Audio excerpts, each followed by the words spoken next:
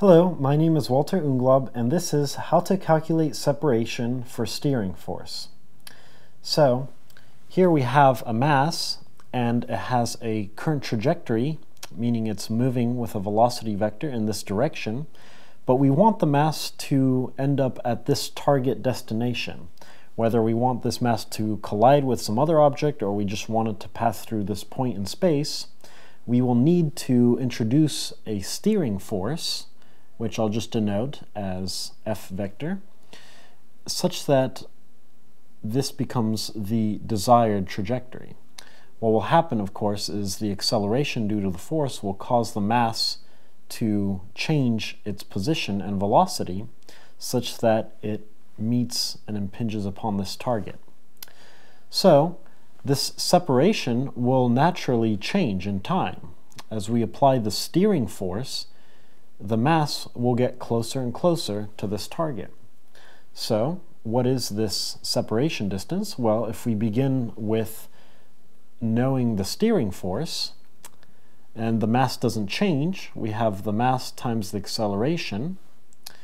So the acceleration then is simply the steering force divided by the mass, and we can integrate the acceleration then twice with respect to time to calculate that separation distance.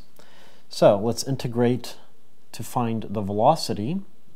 So we integrate the acceleration, which is F over m with respect to time, and we get F over m times t plus the integration constant, which is interpreted as the initial velocity of the object. And then we do this one more time. We integrate the velocity expression we just found with respect to time to calculate the position vector, the trajectory.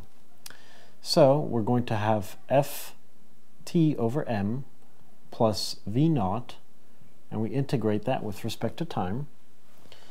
And because there is a linear t term here, we get 1/2 t squared times f over m plus v naught times t plus an integration constant, which again, like with respect to velocity, is interpreted as the initial condition, here the initial position.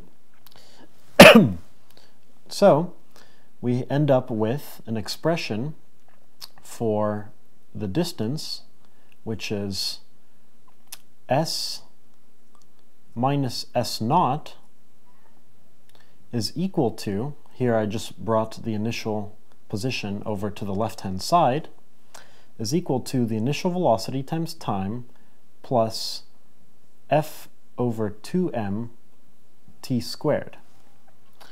So you can view this as the separation at any point in time between the object, the mass, and the target destination. So you can update this equation in time, provided you know the steering force. This is an expression from kinematics for the distance, this separation distance that we're interested in. My name is Walter Unglaub, and this is how to calculate separation for steering force.